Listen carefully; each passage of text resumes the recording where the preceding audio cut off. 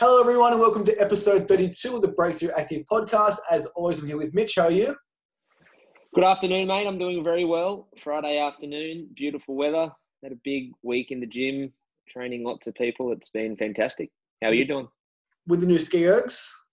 Yep, new ski ergs got all put in on Wednesday and got tested out yesterday in the workout with a bit of a mixed review on how people liked them. Some people took to them very well, and other people didn't like them too much and weren't as fond of them. But all in due time, they'll start to get a little bit better at it and have a bit more of a love-hate relationship, I feel.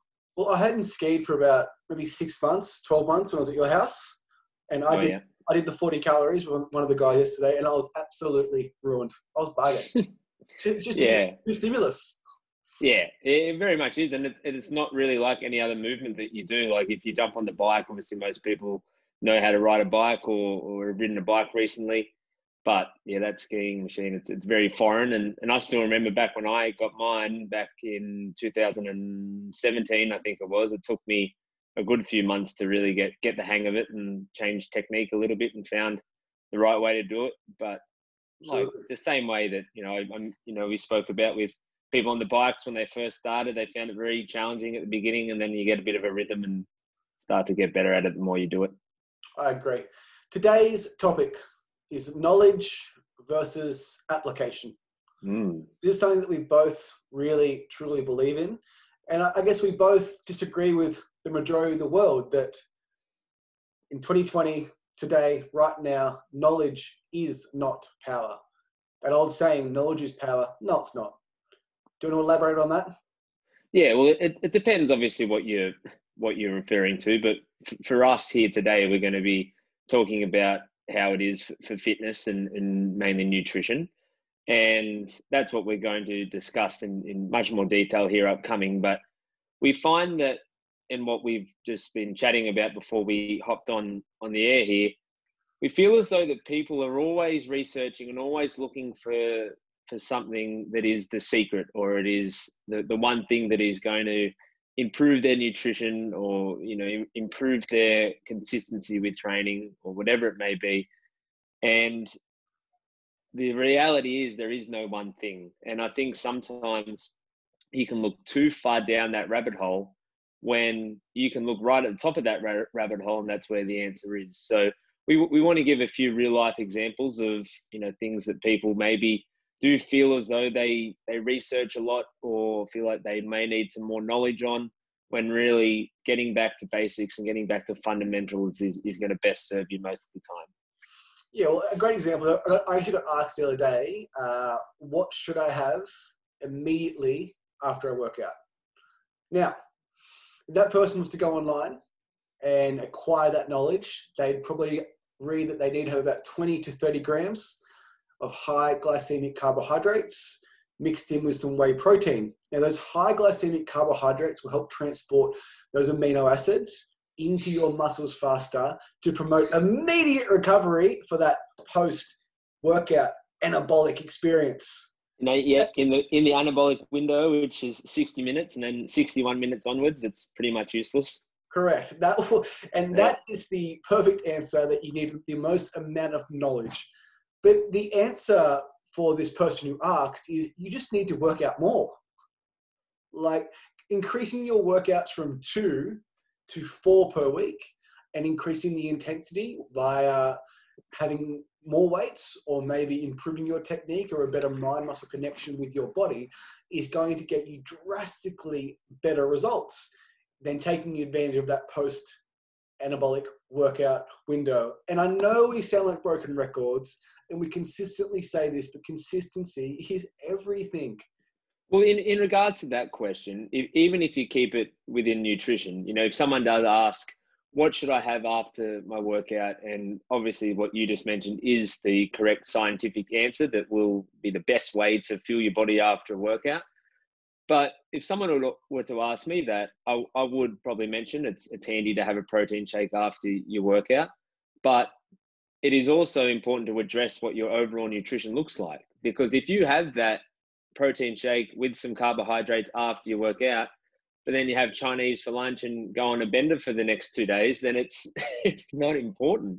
And not to say that people are going to be doing that, but we find if you do have a good diet, which is decent, has a decent enough amount of protein, you eat a lot of fresh food, you don't overeat, and you stay hydrated and you stay consistent, then the amount of importance that is needed for what you're having after your workout is minimal. And if we were training a group of elite athletes or an elite sports team or something, it would be different.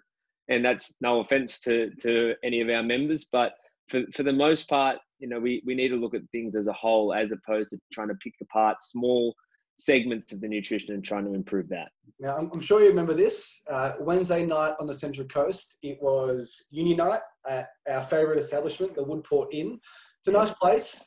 It is very nice. It is the King Street Hotel of the Central Coast. Now, we'd go to the gym on Wednesday night, good intentions. We're not going out, we're doing the right thing this week. We go with our dear friend Jared, who I'm going to tag in this story on Instagram.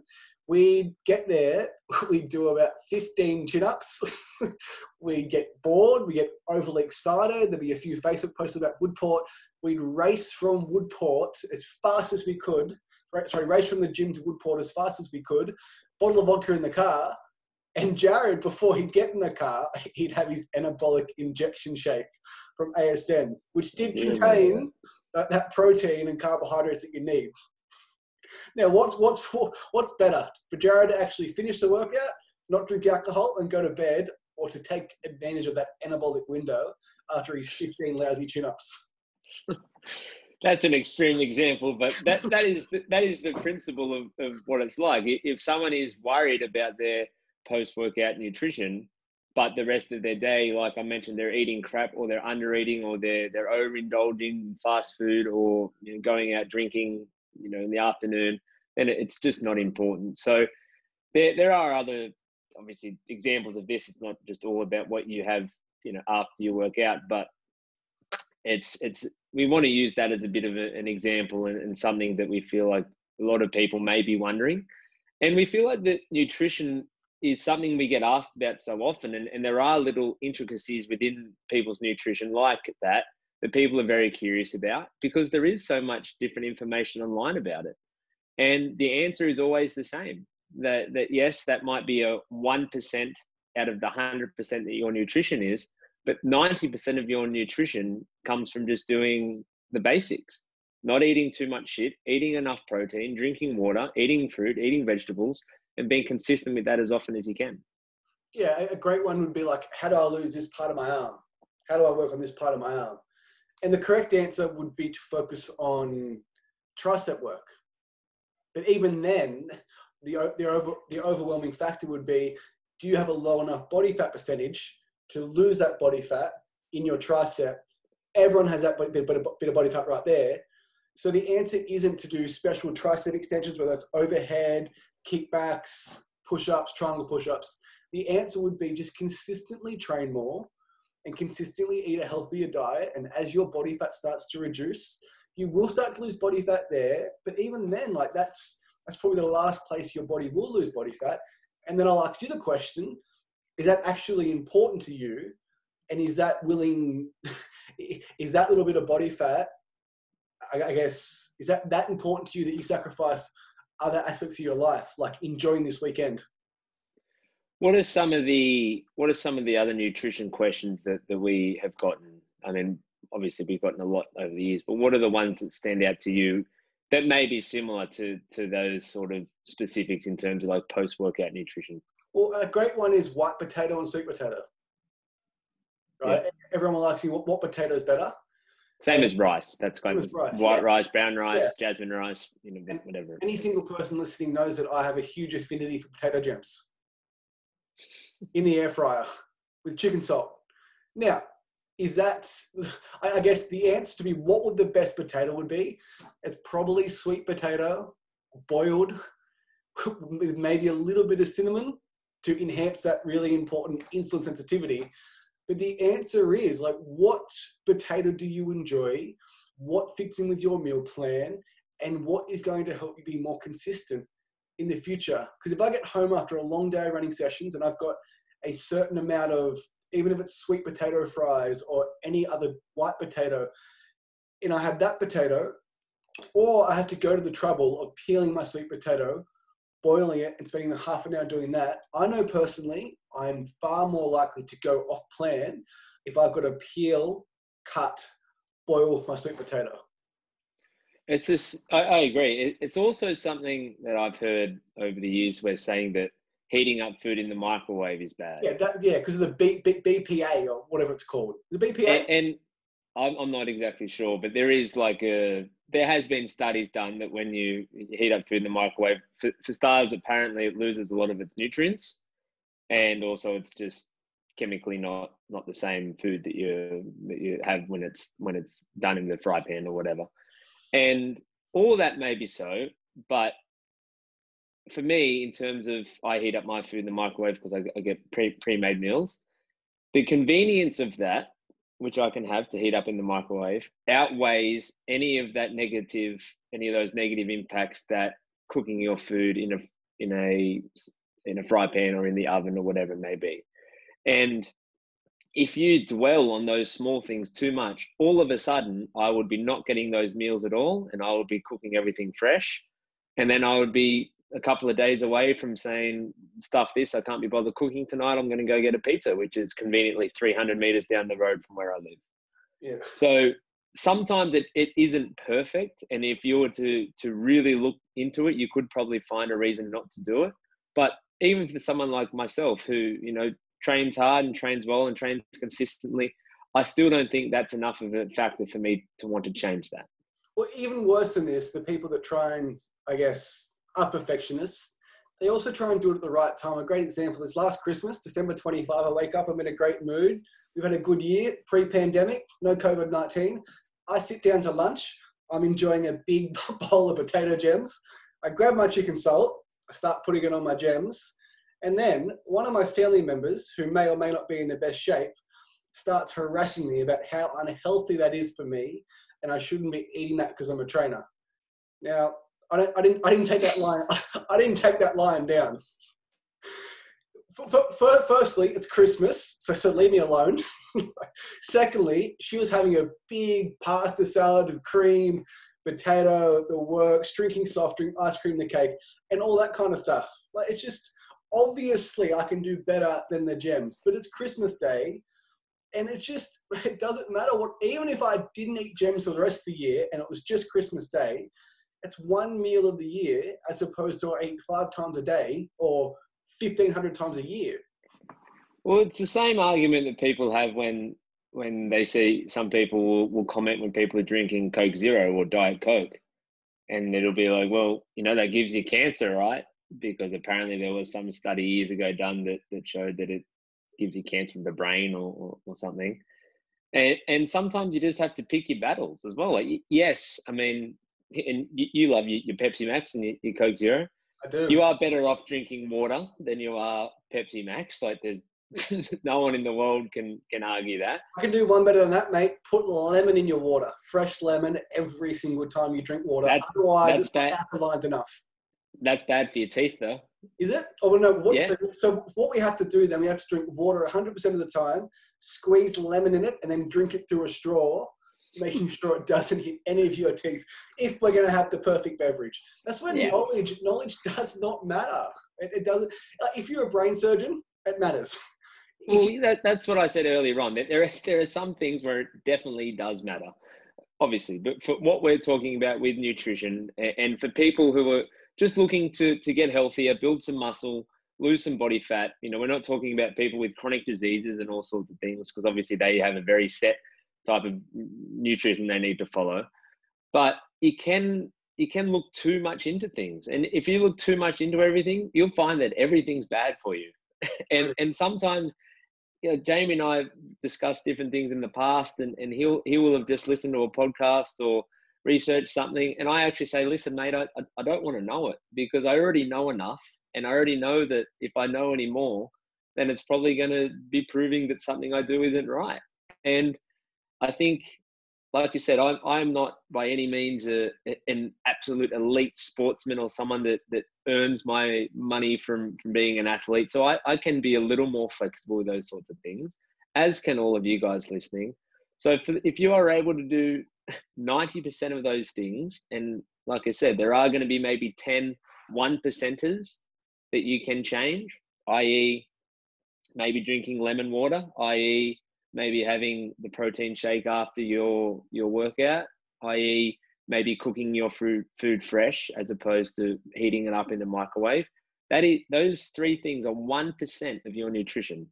So for us, our mentality and our whole idea with nutrition is to try to simplify things. And if you're able to do 90% of your things correctly most of the time, then it's gonna better serve you. Because if you worry too much about the 1%ers, all of a sudden you're doing the 1%ers and you've forgotten about the 90%. Yeah, and a great example is you can do all the 1%ers for the entire week, and you have a huge weekend on the piss and an awful Sunday. It's reversed, and you've probably gone backwards. And more importantly, then you feel awful about yourself for doing that. That's the other thing too. I saw a great quote the other day. It was, what was it? It was like, perfection in itself is self-destructive due to the fact that it's not attainable. And then when you don't attain the unattainable, you feel guilty about it. That's a good quote. You remembered it well. Yeah, I did. But it's true. You can be a perfectionist who is seeking perfection in certain aspects, but I feel like, especially when it comes to your nutrition, if you are focusing too much on these little minuscule parts of your nutrition, you're just not going to get the benefit out of it you want. Like, no. Should we be adding cinnamon to our sweet potato or our protein shakes or our oatmeal because it has some fat burning properties to it? Probably, but that's not even a 1%. That's a 0.25%. You know what the problem is? People would actually get cinnamon sugar. Well, that too. Yeah. And they make a mistake. And James, and referring to Jamie's argument earlier, like, yes, if you enjoy cinnamon, you should add it.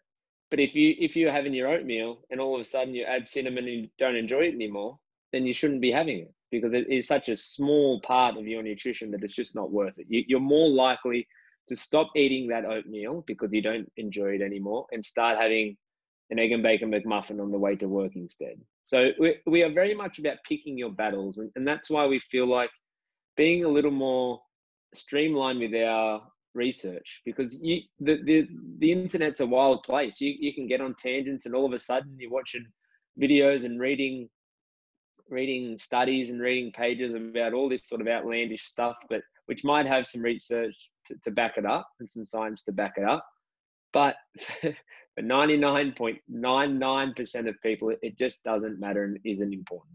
And even with picking your battles is a great example. So if I'm going through a fat loss phase or I'm trying to lose some body fat and I'm in a calorie deficit, I will start drinking coffee. Now, coffee isn't the best thing for you in the world. It can increase cortisol, which is a stress hormone. But for me, it is a really, really great appetite suppressant. So if I was to have the exact same diet, no coffee, I'm better off.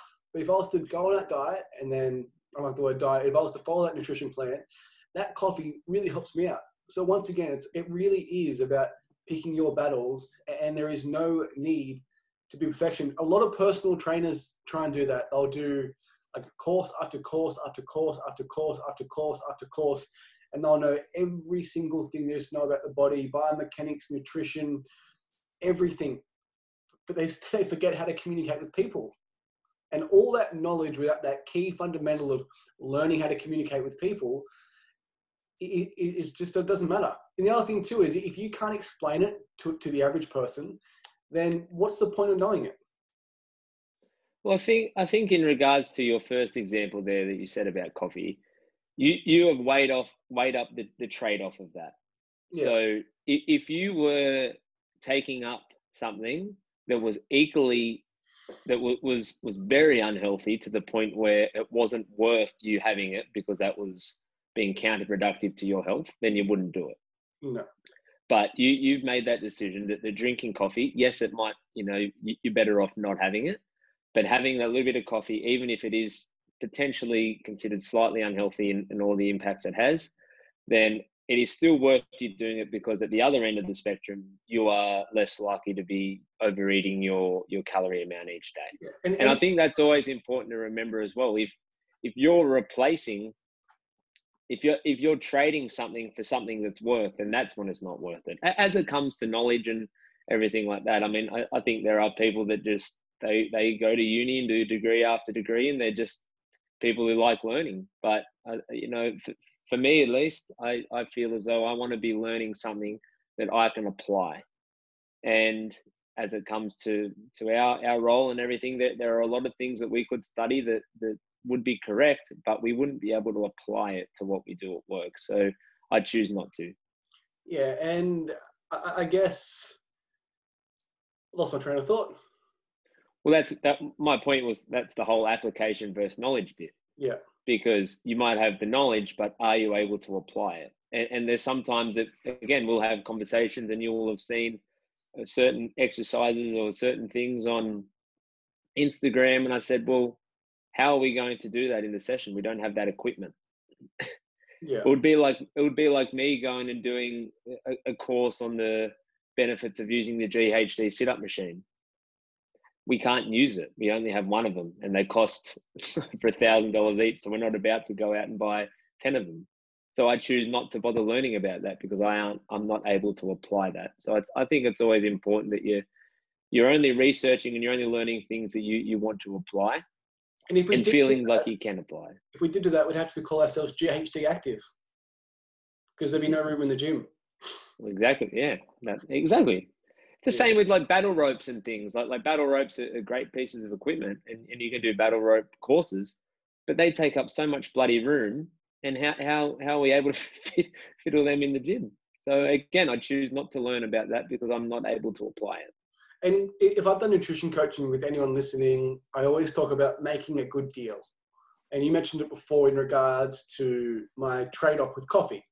For me, choosing that coffee is a phenomenal deal because it really suppresses my appetite throughout the day, which enables me to, I guess, stay in line with my current food plan. And that goes from like, you're not going to make the perfect deal, the perfect transaction, every decision you make. But if they're 90% good and the trade-off outweighs the negative, I guess the positive outweighs the negative, that's when you see the results. And we discussed this with Tony K 20 episodes ago in like, he said it perfectly, much better than I'm going to say it. It was like, you are what you live. And the other thing too is you have these really knowledgeable people about nutrition that are really overweight. So then the question is, do you really know about nutrition? Or is that person trying to be perfect, but then I guess doesn't nail the basics? Yeah, when it comes to nutrition, I think, because I touched on this before with the convenience of the pre-made meals, and yes, they might not be extremely healthy with heating them up, etc. But I think there's three components that food can fit into. It can be cheap, it can be convenient, or it can be, I guess, holistic, organic, and I guess good quality, you could say. But you can't have all three. You're not going to find something that's cheap, that's convenient, and is a whole food that has great quality. So therefore, you need to pick ones that are appropriate for you. And I feel as though for me, I lean towards the side of convenient because I know that if it's convenient to me, I'm more likely to do it. And you don't want it to cost you an arm and a leg. And I feel like the pre-made meals are very affordable. So I am probably lacking a little bit of quality within my food because I'm not getting all my stuff fresh. It's not, grass-fed beef that I'm eating. It's not fresh veggies all the time. So I feel like you can't tick all the boxes, but you need to work out what's best for you. If you're someone that really wants quality food more, then you're not going to get it cheap. Because if you're buying fresh food, grass-fed, not pre-made, then it's not going to be cheap and it's probably not going to be convenient. So you need to decide what is most important for you and what you're most likely to follow and then pursue that. And for me, convenience is always going to be number one because I feel as though I can do that over and over and over again when it is convenient to me and my lifestyle. And the opposite end of that spectrum is someone who chooses nothing but quality and perfection. Now, I'm going to go out on a limb and say that I think most people agree that you're in good shape. So maybe your lack of quality doesn't matter as much because you're really consistent. We also have more time than most people too. So the busy mum with 3 kids is going to drive to Harris Farm Market to grab all the organic food and cook fresh 5 times a day around her kids, changing nappies, their sleep patterns, doctor's appointments, school appointments, then coming to sessions. It's just not going to happen. So that person over there is probably might have more knowledge. It's more perfect, but they're nowhere near as consistent. So their results will nowhere near be as good as yours. Yeah, and I agree with that. And obviously that example is right. At the other end of the spectrum, you might have someone who grows their own veggies, or they get fresh meat, grass-fed meat delivered. I know that is something you can do. So that is still convenient, and picking your own vegetables is convenient, more convenient than going down to Coles. So it really just depends on what they are. But we feel as though most people could definitely use some more convenient nutrition choices within their life, because most people that we have as part of our gyms are busy, that they have jobs.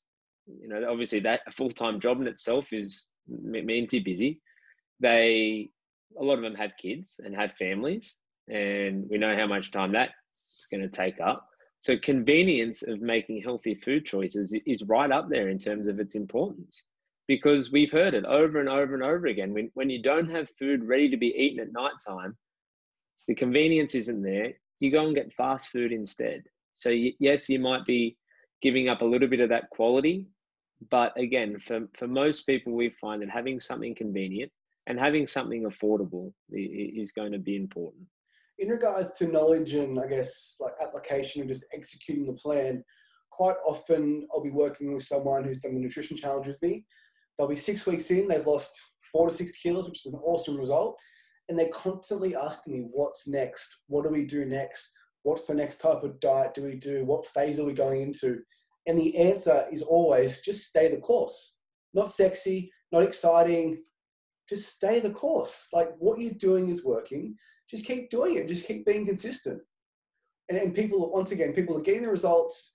They're doing really good, and they're still acquiring more knowledge or seeking more knowledge to see what is next. Well, I think people are looking for the answer a lot. They're looking for something that is going to appeal to them, that they can do. And if there was a secret or an answer, we'd all know it by now, and we don't have it. No. That's why you look around and you go down to Coles or you go anywhere, and most people are overweight. And that's because there isn't one thing you can do. It's just something that you have to do day in, day out. There are times when we veer off it, and that's fine. And we just need to jump back on and be as consistent as we can. And that's why it's so important to be able to find something that is suitable for you, and find something that you can do over and over again. What's an example you can remember where you have, I guess, tried to acquire more knowledge, but it cost you your consistency or your execution or application? Probably back when I used to take supplements a lot more. Like I take protein powder sometimes now, and I take creatine, and that's it right now. It used to be that I would take fish oil, and I would take a multivitamin, and I would take BCAAs, and I would have a post-workout shake, and I would have carbohydrates in that shake, and I had nighttime protein. And it's just, it's too much. All of those things individually can help. But I was looking for the answer, and I thought, okay, if I do this and I do this and I do that, then that's going to help, and that's going to help. But at that time in my life, I was also going out drinking once or twice a week. So I felt as though just that my thoughts were in the wrong place. Like I was focusing on the wrong things. I needed to get back to basics and just eat good food, and probably just did supplements, which is what I've effectively done now. And I'm not saying that supplements are good or bad. I think they do have their place. But for me, I was becoming reliant on them because I started reading more into it. Oh, the benefits of fish oil, this, and this. Okay, I'll take that. Multivitamin, okay, I probably don't even eat enough vegetables. I'll take that. Oh, nighttime shake, so my body can repair overnight. I'll take that. Always having a protein shaker with me. So I'd have it after a workout, having my BCAAs in my water, because that promoted in recovery as well. I'll get that. And I had 6 or 7 things I was doing every day. And I think if all other things were perfect, those things will definitely help. But for where I was then, and even for where I am now, I don't feel as though they would serve me well enough. And I think that's because I was looking for these things that would magically help. And you're in much worse shape back then because there was just so much less consistency in your food in general, alcohol intake, and sleep quality. Yeah, well, I would eat and sleep well probably 4 nights a week, and the other 3 would be rubbish. Yeah. So I can take as much BCAAs as I want. It's not gonna change anything. So one that I did, this is ridiculous. I bought like 400 capsules of fish oil, good for omega-3s, good for your brain. I think there's no one on earth that will dispute that fish oil is good for you. However, there's something better, krill oil. Because That's right. Because krill oil absorbs, has a higher absorption rate in your body. So I threw out my fish oil, bought some krill oil, and I ended up taking neither because just like you, 3 nights of the week, I was on another planet. Not sleeping, drinking. Well, there was a few years ago when you were buying Berberine? I heard, I heard. Yeah, you were pissed off about that. Well, it was exactly this conversation we're having now. Like, yeah. Well, at that point, I was trying to do something very particular, but then, like berberine, it's not even a 1%er. It is a 10,000th percenter. Whoever listening, do not go out and buy berberine. Well, I think with any supplement and any vitamin, whatever company produces it, they are trying to sell the benefits of it, and they do all have independent benefits, no doubt. But they also make it seem a lot more important than it really is. Yeah. Because on the back of that packet, it probably says should be taken in addition to a good diet and regular exercise. So it's almost like when those old ab swing and ab king pros used to be on TV. Like they are great machines. You can build some good core strength using those things. I'm serious. I think good. Like I've used them before. They're hard. But so sorry, back to iHerb. What I was doing is, for those that buy supplements out there, don't get upset, all these supplement companies. The supplements you buy from supplement shops are really underdosed. So for example, it might be a supplement that would have the benefits of magnesium, which in the real world would be 3 to 5 grams of magnesium, and the supplements you buy on the shelves have about 0.1. So if it's 1 gram of magnesium, it's 0.1. So it would be, what, is that 10 grams? And then on the label, it has proprietary blend instead of actually telling you how much is in it. I went to iHerb because then I was trying to make my own supplements to make sure that my supplements were dosed correctly, as opposed to buying those shitty microdose supplements down at the shop. Yeah, your focus was not where it should have been. But I would drink lots of vodka and lime and soda, but then after about 12 a.m., I didn't care anymore. I just get the vodka Red Bulls. Needed the caffeine. But we might leave it at that. But the whole purpose of what we wanted to discuss here today was mainly as a test to nutrition, because we get asked every other week about, is this good? Is this food good? Is this good? And the answer is always the same. I mean, there is no good or bad food. There is no right or wrong thing to do, but you need to look at the bigger picture. And if you are asking about one of those 1%ers, like is almond milk better than oat milk? It just doesn't matter. I mean, so you need to look at the whole picture, and if it is one of these little things that is, not that important in the whole scheme of your nutrition, then just do what you prefer. There is no point trying to sacrifice something you like when it isn't that important. Yeah, and unless you've been training for 5 years and you've averaged 5 sessions a week and you sleep 9 hours a night, you drink enough water, stop trying to acquire more knowledge, because up until that point, you don't actually need to. Because I've been training for 12 years and I should never have bought berberine. Yeah, I don't need any more casein protein. No, not at all. All right, guys. Thank you for listening. Have a wonderful, wonderful weekend, and we'll see you in the gym. Thanks, guys. Have a good one.